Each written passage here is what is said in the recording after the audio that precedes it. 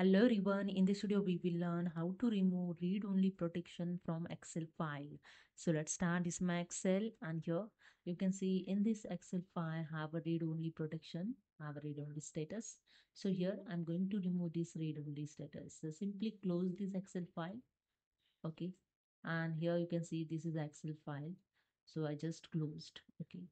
To remove the read-only status, simply right-click on the mouse and click on the Properties option.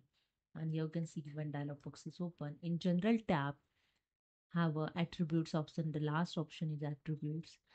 Untick the read-only option and click on the Apply first, then click on the OK, and that's it. Now open the same file, just double-click on it and open it.